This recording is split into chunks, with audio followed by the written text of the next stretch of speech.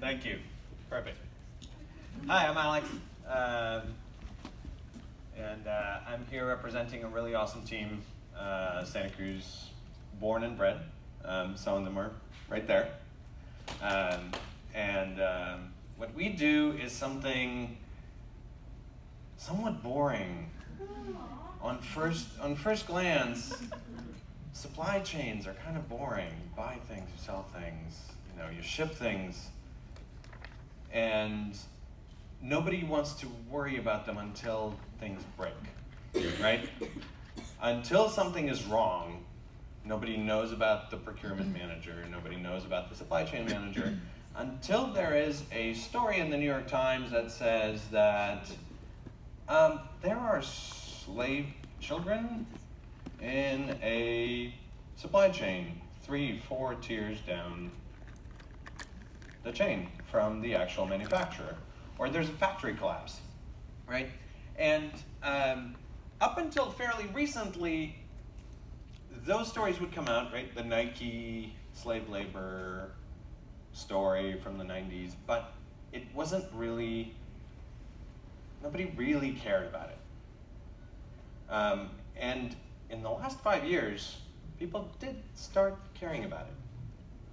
One of the key reasons is that over 50% of today's consumer dollars are spent by millennials or younger. That Rubicon was crossed in 2014, and by 2020 it's going to be 60%. And millennials are really, really receptive to marketing. And so brand image is equivalent to self-image in millennial consumers. So when a brand image suffers, consumers dump it. So there are lots of different imperatives for trying to figure out what's wrong in your supply chains and trying to fix them. Some of them are moral, and some of them are commercial. And as a matter of fact, right now, the spread between consumers preferring ethical brands to status brands is 20%. So 20% more consumers prefer ethical brands to status brands, both in developing and developed countries.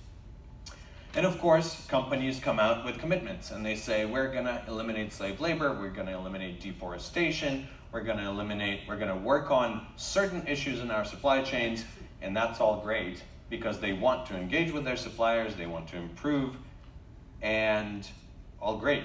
Except that there is a challenge. To figure out exactly who is in your supply chain, what they're doing, and where are the hotspots and how you can improve is a major data problem. Again, somewhat boring, but it gets exciting. So this is where we focus. So we started in Santa Cruz. We actually got our start at the 2012 tech raising down in the Cruz building, where me and my co-founder went and tried to recruit our first developer because we had no idea how to build software. We came from a consulting background and an academic background, and we said, there is this problem that we're seeing that we need to figure out, and it's a lot of data, and right now what's happening is people are patting themselves on the back for collecting Excel spreadsheets with information because it takes so long to figure out who's in your supply chain, what they're doing, that you end up with a giant pile of spreadsheets, and then when your annual report comes along, you report on, we collected information. Very good, except it's not information because most of those Excel spreadsheets, as my team will tell you, don't actually contain information because it's incomplete, it's dirty, and you can't actually act on it. And what we want to do is give people the tools.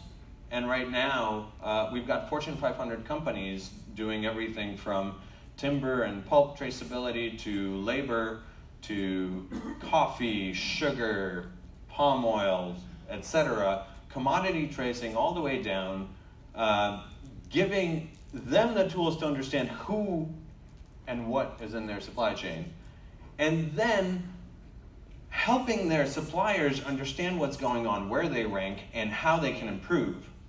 Giving clear dashboards as to what's going on and where they need to focus, and giving the reach all the way to the field. The furthest deployment of our offline data app is in Rwanda, working with 5,000 female smallholder coffee farmers to figure out how to grow more responsible coffee and increase incomes for coffee farmers. And the key for us is to make this a step rather than the goal, because this is really the goal, is production of more responsible goods.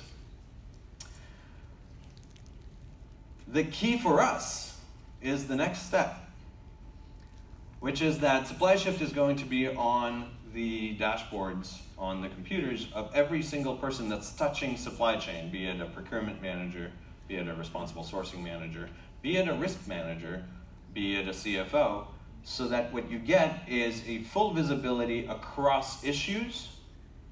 And the cool thing is it's a network so that companies can actually collaborate on issues like deforestation, on issues like slave labor, all within one platform. And this way we can put the right information in the hands of the right people, so that sourcing managers, so that procurement officers, so that large Fortune 500 companies can actually make better decisions, and altogether the industry can move toward more responsible products. What we're looking for are folks to help with marketing. So if there are marketing consultants, marketing folks in the audience, I would love to talk to you afterwards, because we've been carrying the message through conferences and lots of other ways, and it's a network product, so our customers are really good advocates, but we'd love to expand. With that, I'll take questions.